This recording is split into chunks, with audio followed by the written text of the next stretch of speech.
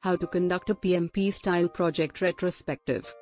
A PMP-style project retrospective is a structured meeting that takes place after a project has been completed. The retrospective aims to review the project from start to finish. It seeks to find what went well, what could be better, and what lessons were learned. It lets project managers and teams reflect on their work. They can improve for future projects and celebrate their successes. Benefits of conducting a project retrospective. Identify best practices. Analyzing the project can find the best practices that led to success. You can then use them in future projects. Learning from mistakes. Examining areas for improvement helps you learn from mistakes and avoid making the same errors in future projects. Improved project planning. Insights gained from the retrospective can inform better project planning, leading to more successful outcomes.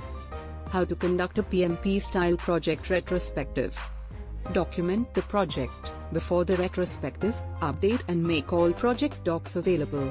This includes the project plans, schedules, budgets, and risk assessments. Set the agenda. Create a detailed agenda for the retrospective meeting. It should outline the topics to discuss, the meeting's goals, and the expected outcomes. Review the project. Discuss the project from start to finish. Focus on key areas: project execution, monitoring, control, and stakeholder engagement. Conclusion.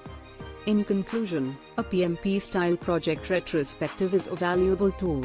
It helps project managers and team members reflect on their performance,